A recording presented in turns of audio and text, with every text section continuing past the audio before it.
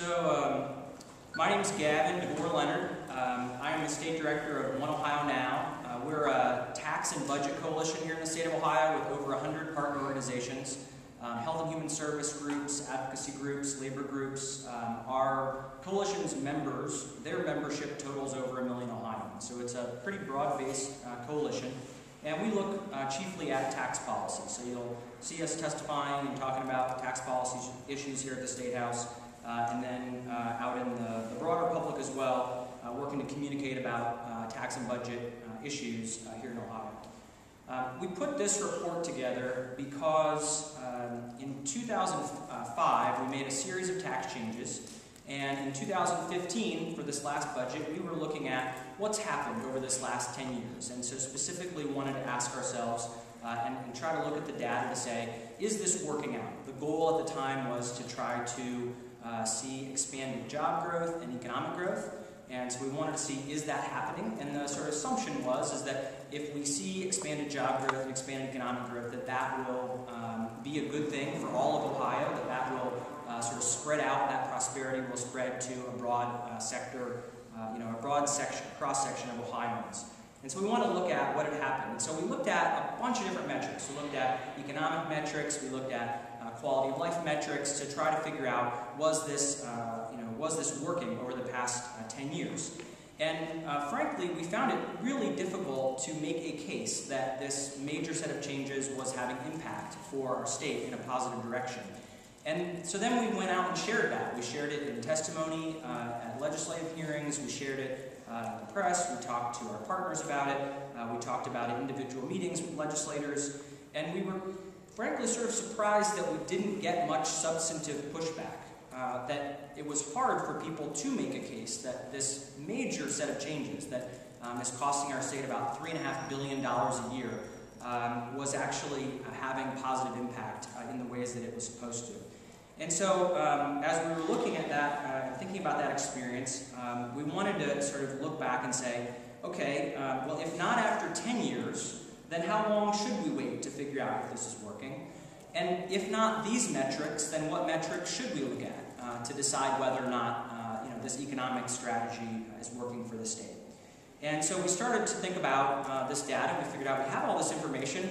We'd never written a report before, but we thought this might be the one that we should write. This might be the information that we should put together. We read a lot of reports, and they're almost always about individual issues.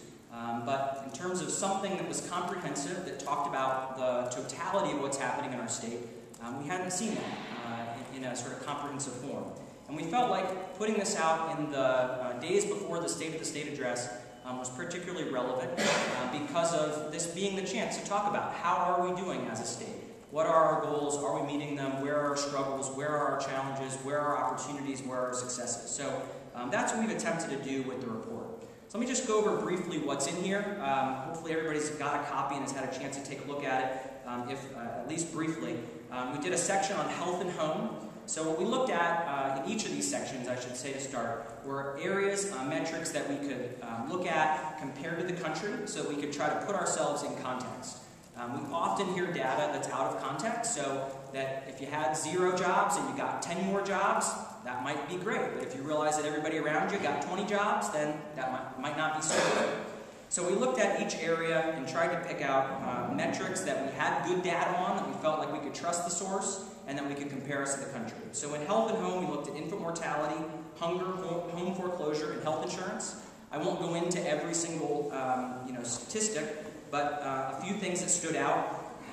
We're 47th in the country in hunger. 1 in 4 kids struggle with hunger here in our state. 1 in 4 kids. That is a really scary and terrible number. And then we looked at in each section we tried to look at what's happened over time, so some of the trends looking back, and then also some of the opportunities and challenges looking forward. And in this case, we flagged one around hunger that Feeding America has done some research, and their analysis is that $885 million would end hunger. So for us, that's worth looking at because we really believe that you need to invest to solve the major problems that we have in our state, and this is one area where $885 million, again, might seem like a lot of money, but that's actually less money than we've moved in the last round of tax changes just that happened last year, let alone what we've moved over the past 10 years. So we can solve big problems like hunger in our state if we invest in those solutions. Then we looked at education. We looked at high school graduation, college tuition, pre-K enrollment, and found, for instance, that Ohio students pay 30% more on average than the country.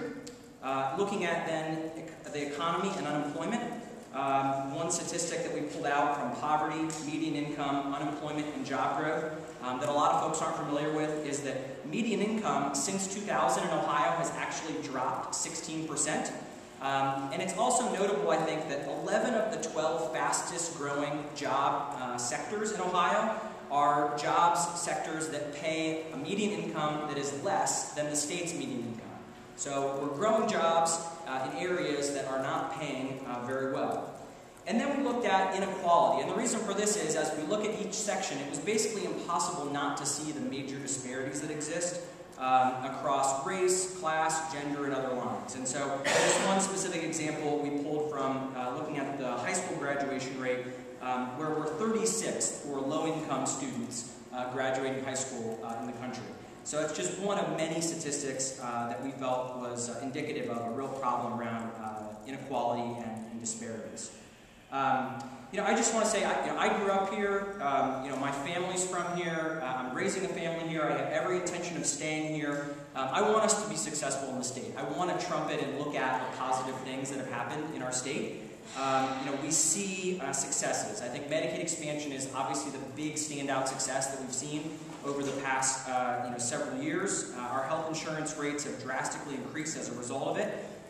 We see a better and broader conversation happening about college affordability here in Ohio. We see other successes that are happening, and we want to see more of those.